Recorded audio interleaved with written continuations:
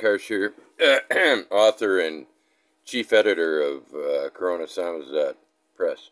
The latest book that came out, well, actually two books came out. One was this one here, and I did a review already, and so that leaves me with one left that is unreviewed. And I'm not reading anything else right now, or at least I'm not close to being finished. So that leaves this one, Wandering Stone, The Streets of Old Izola. And the difficult part about it for me is that I wrote the book. So I have to talk about a book that I wrote. Now, the thing is, I wrote the book many years ago, 5, 6, 4. But it was published 3.5 years ago, a little more than that, in Slovene and in English. But it was published by a place in Izola, and they specialize in newspapers, and occasionally they'll print a book of local interest, which this was. But they're not a publisher, so as soon as this sold out, it was out. And I decided, I need to get more because there is no other book. Izola is a bit of a tourist town because it's on the Adriatic. And this is the only book about Izola, and only Izola, in English. The only actual book. The conceit of the book, I'll just read the back to you.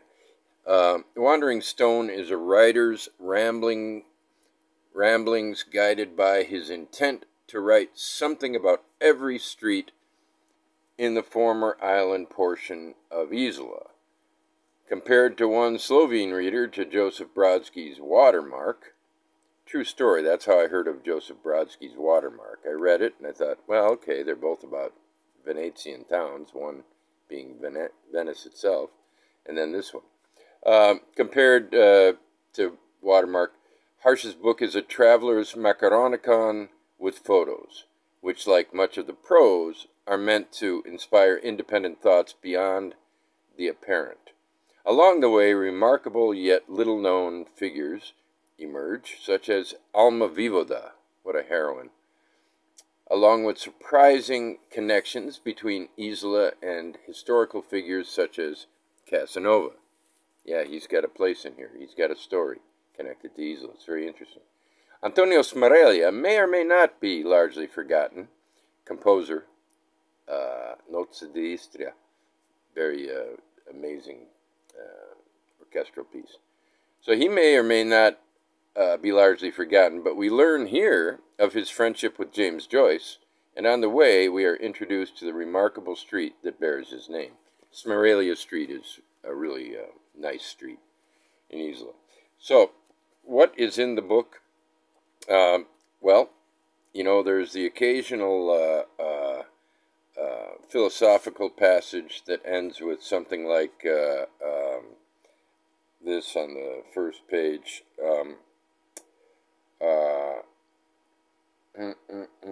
Where do I start? Oh, perhaps one should limit one's time looking to the sky and meditating on existence. The principle I shall call the banality of the mental maelstrom.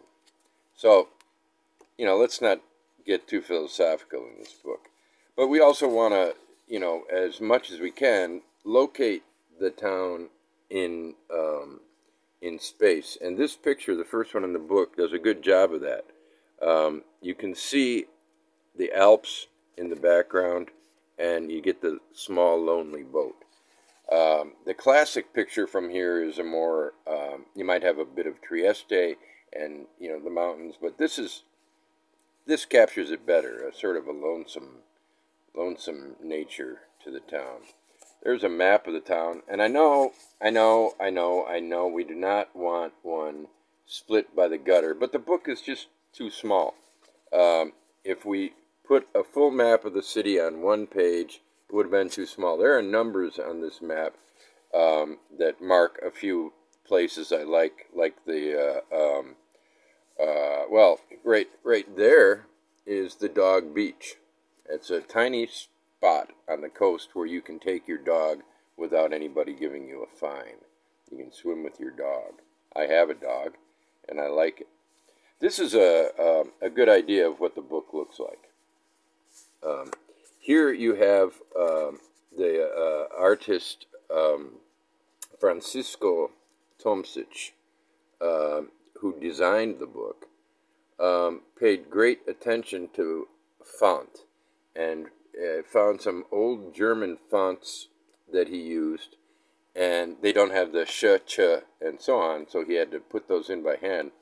But it's a really great looking book. Now the first problem, though, is the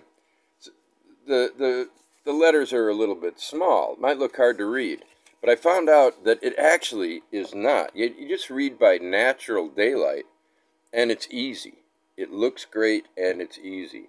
And the same for the photos. These photos are not meant to be looked at with unnatural light.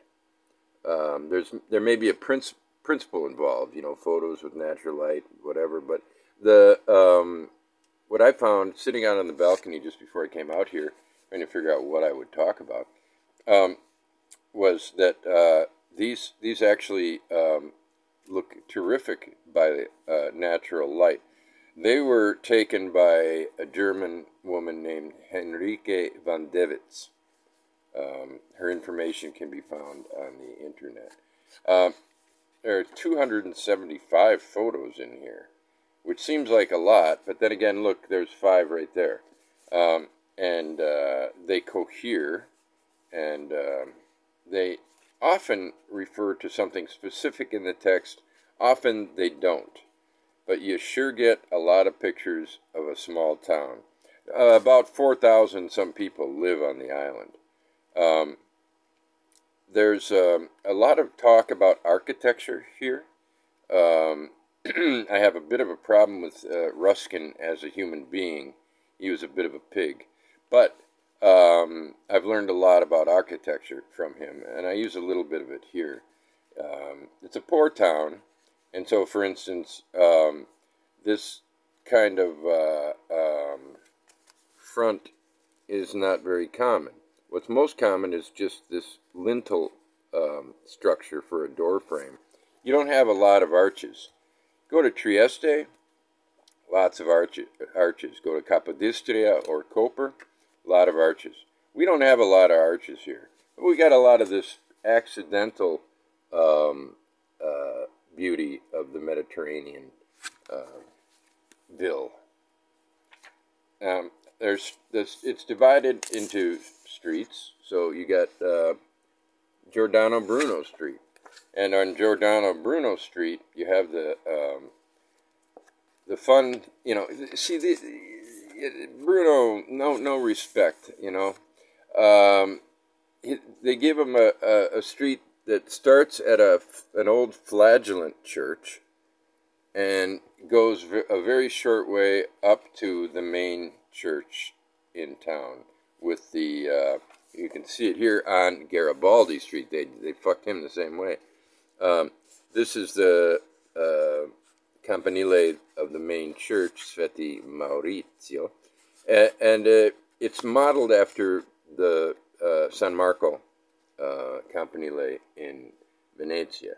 A bit smaller, a bit shorter.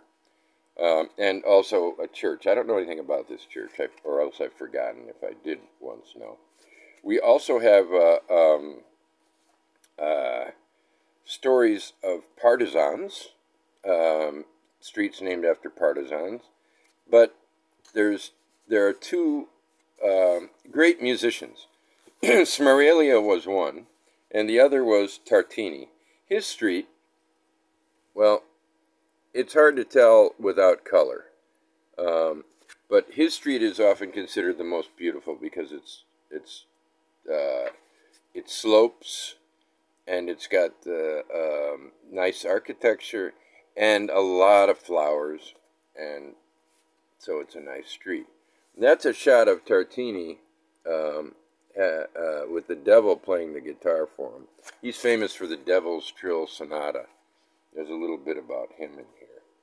Now, I would like to tell you the story about Casanova and his connection, but I think that should be something that you should look up on your own, or you should buy the book and find out, or write me personally and say, I don't want to buy the book, but I do want to know about Casanova's connection to Isola, and I'll tell you. And that's I think, probably all that needs to be said there.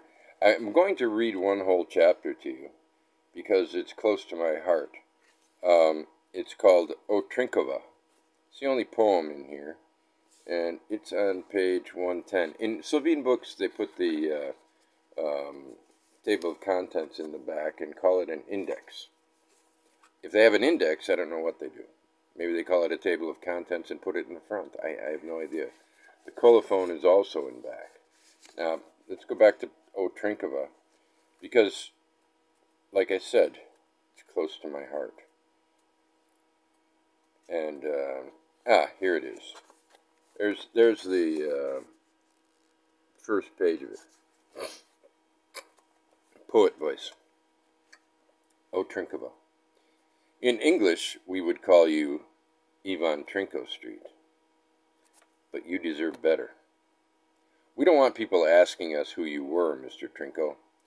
For even though you were a Roman Catholic priest, a poet, a writer, a philosopher, a translator, a linguist, a critic, a composer, not to mention a painter, when I asked a poet about you, she said, it doesn't matter. Maybe you did too much.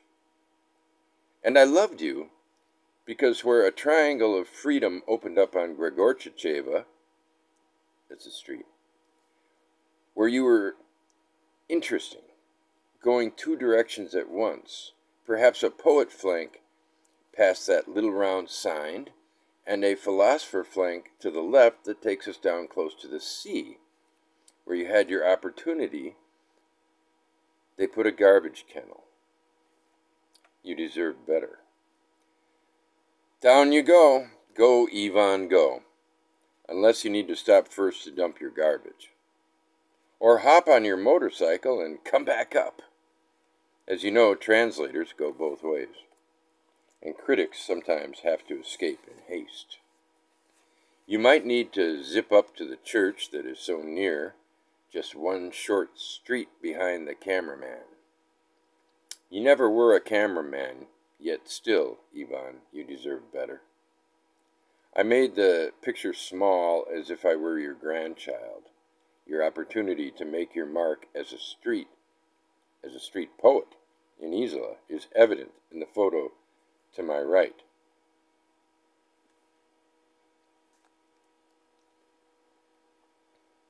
A surprise move, a different Trinko, classic, decadent, historic, jaded, exuding all the charm inherent in an old Venetian city. Look how the building itself stumbles into your lane. But is there an uglier building in the old town than that dreck brown stump before you? No, wait. Have you tricked me, philosopher poet? Or are you a swine who would have a segment of Gramsci's street to make up for what is lacking in your own? No, Ivan, you have no side street. You merely descend, belatedly and rapidly, gracelessly. You would have us pick up speed only to zig, to zag, pick up more speed, and then run smack into a wall. We deserve better. Trinkova, one of my favorites.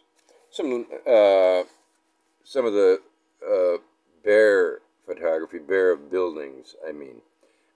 And that's important, you know, because we are talking about an Adriatic island. And even though the most remarkable thing I first think of here is the architecture and the little bits of Venice scattered about, or we are scattered about a little bit of Venice, perhaps. there is also weather. There's swimming. There's a great variety of trees. There are new buildings that are ugly. There are old buildings that are classics. There's a, look at this. I love this page. Look at that. Buildings tumbling every which way. It's a sort of cubist, natural cubism of architecture. But then they, more modern buildings lose their architectural tenacity, and they just say, "All right, we'll put up a big wall here. Maybe we'll put one window in." I would like to sort of accidentally come across a page that I did. Okay, I think it's on Verdi Street. Giuseppe Verdi, a third musical presence. This is interesting. These are the classic. I don't know. Is it Indo-Saracenic? I can't remember the term now. Windows, and this one is not. This is cemented over.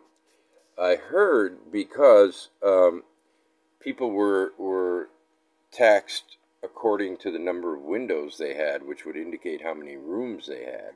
So if you didn't have, if this is not a window, which it is not by any means, it's just an indentation in the wall in a fancy shape. That is a window. These people would be taxed more. I don't know if that's true. A lot of the stuff in here is speculation, and a lot of it is history. Casanova. I've just run upon him now. I could actually just read this whole passage to you, but I don't think I will. A barber from Isola shared a jail cell with Casanova when Casanova made his famous escape from the ducal palace. And the story is murky, but it involves espionage on the part of the barber, and it involves Casanova's prison shave. He had been in prison for over 400 days, and so he had a great deal of hair on his head and facial hair, and he needed a trim, because if you know Venice, the ducal palace is on water, and you can't really get to land very easily from there. You have to go through a lot of bridges and pass, through most of the famous part of Venice, not the outlying islands, although it is a bunch of islands, but it almost seems like land there. You just cross the Rialto, you cross the Grand Canal, but otherwise you have to cross a bunch of other ones, because it is still a bunch of islands. Well, so he had to walk a long ways, and there's no way he was going to do that at night, especially because he finally got out in the morning. The way he got out was pretty interesting, but the first thing he had to do, he and the friar he escaped with, they had to get cuts, and they forced the barber of Isola, a guy named Francesco Soradacci, to give them the haircuts. They probably then knocked him out. We have two versions. We have Casanova's, and we have our logical version from files. We know that it's true.